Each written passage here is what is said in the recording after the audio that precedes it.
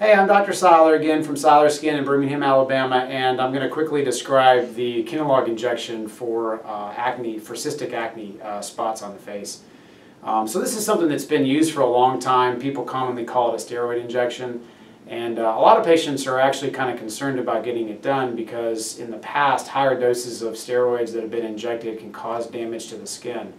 But if you have a resistant spot, especially a cystic acne spot that just won't seem to come out, and it kind of stays as a lump in the skin, I can put a tiny little bit of Kenalog steroid in there, and it makes it go away within a day or two. You have to be very careful that you don't put too much. So if you've ever had this done and you've had problems with it, it's probably because whoever did it just put too much Kenalog in, or they put it too deep, or they put it in an area where you didn't really need it.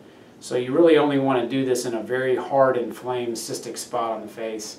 And it's a quick little stick. It's done with a little tiny insulin syringe, which is the same size needle we use for Botox. It's a quick little prick in the area itself, and it's a quick little ow, and then it's over with, and it really makes a huge difference. So if this is something you struggle with, especially if we've tried other things with skincare and other procedures and you still seem to get these, this is a good little procedure to help reduce that inflammation and make that little spot go away. So let us know if you're interested, and we'll talk to you about the cystic acne injection. Thanks for watching.